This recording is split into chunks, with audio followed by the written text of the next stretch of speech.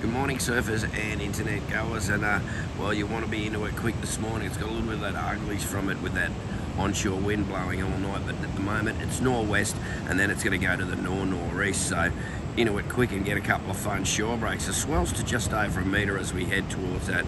Well, we're on the high tide at 4 to 6, a low tide around 12.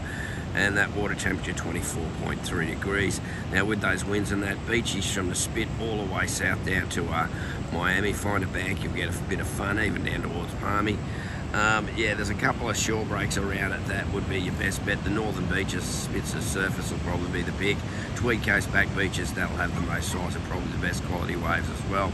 So yeah, there's some there. It's got a bit of junk to it. There's even a couple on the points if you're keen, but that wind will be right into it. So yeah, beach breaks are the go. Catching the waves.